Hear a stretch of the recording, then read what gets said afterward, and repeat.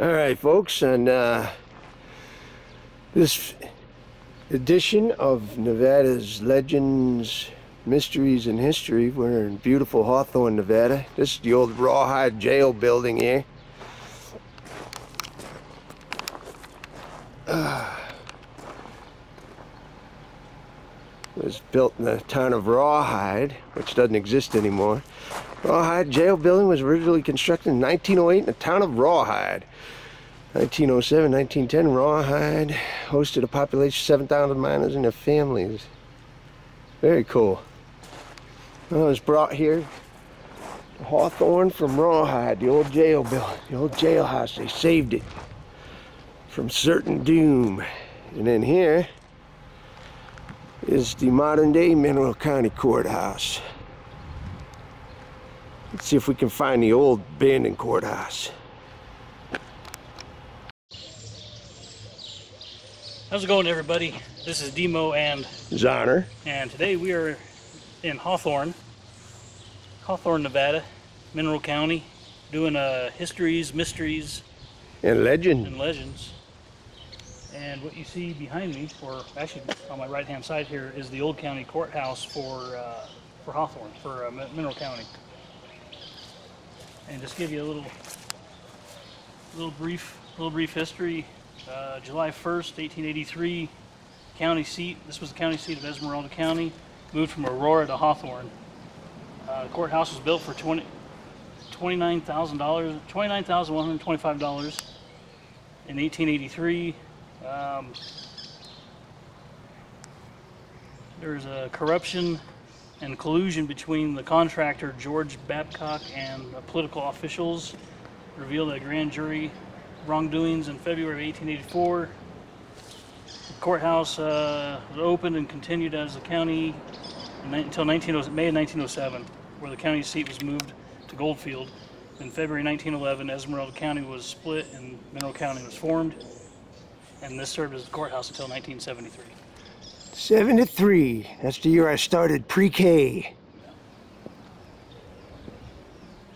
Yeah, a pretty interesting little place. Oh yeah. If I'm not mistaken, it's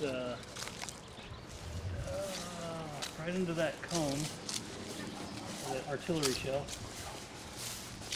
should be the plaque that dedicates it for National Historic Places, National Register.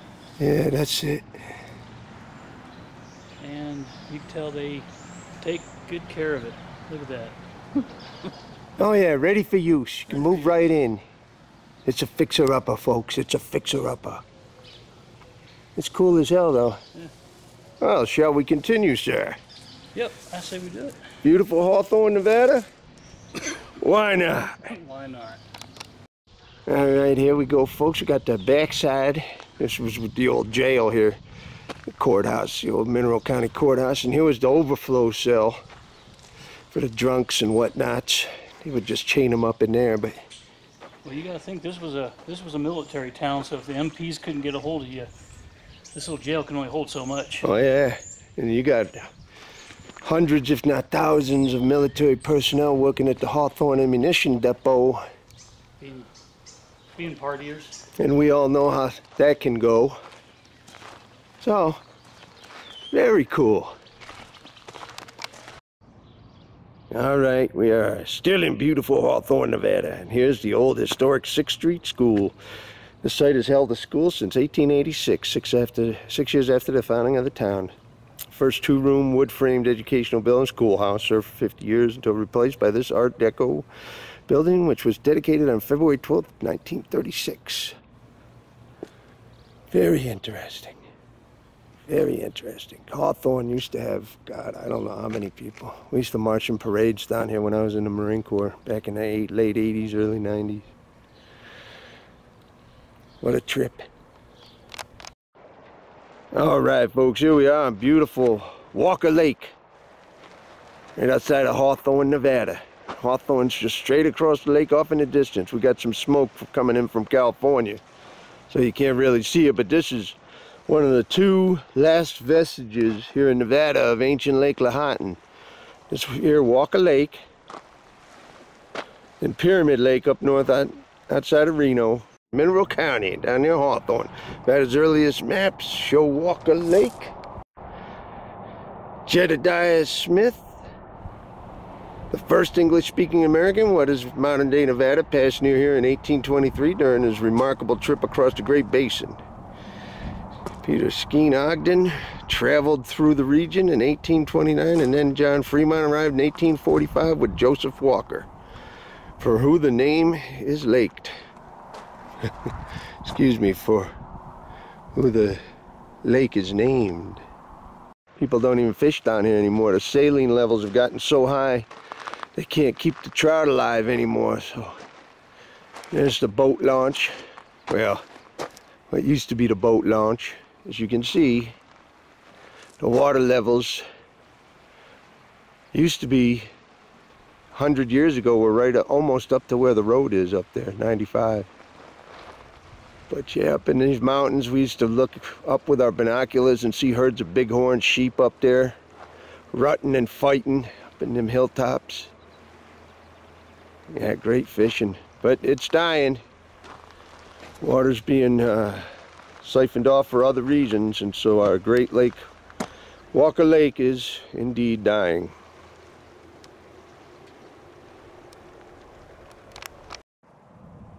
Alright folks, and here you can clearly see Walker Lake's water level in 1949 was right here where I'm standing, and there's the lake today. So yes, since 1949 it has dropped significantly.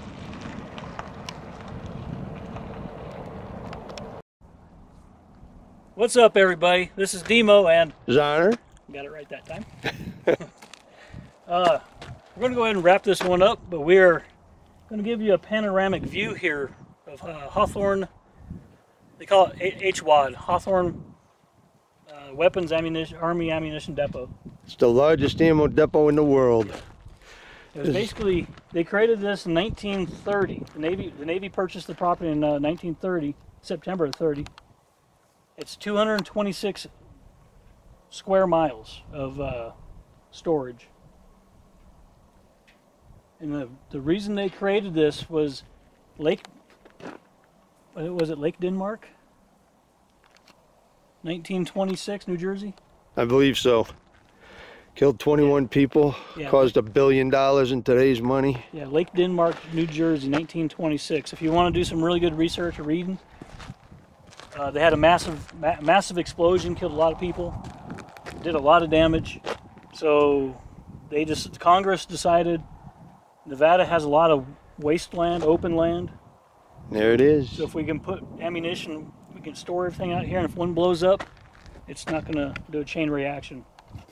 And that's why you see the bunkers out there, the igloos, they're offset and catty corner. And so if one does go off, it won't do a chain reaction. That's why it's... Just blow everything up. Yeah. The Navy had this up until about 1977 when the Army took it over in the 1980s. And basically the Army pulled all their troops out, or what little garrison they had. Now it's just civilian contractors that work out there. Yep. And let's see, the first clump of trees you see right here, that's actual main base. The far distance, the clump of trees, that's the town of Hawthorne. And of course the road that we're on right here, it's Rose Creek, and you can't get past it because it says right there, U.S. Army property, no trespassing. You are allowed to come up here. You have to stop at the main gate and basically sign the key out. And you can go up to Rose Creek Reservoir and do some fishing. They have some pretty good size rainbows up there. German browns and rainbows. Nice. Nevada Department of Fish and Game, Wildlife, they actually stock that pond up there. So have to go check out, get some browns. Yeah, like I said, you just gotta go to the main base, to the gate, and sign the key out. And then you come up here and catch rainbows and browns. Yeah, you don't have to be a depot employee, state employee. You can be average Joe Blow. Yep. Yes. Yeah, it's been a pretty good adventure. Yeah. And all these hills are just loaded with minerals.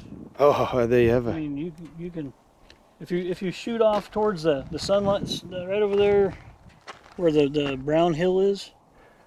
Way off in the background. Yeah, that's they'll take you to Tonopah if you go that way.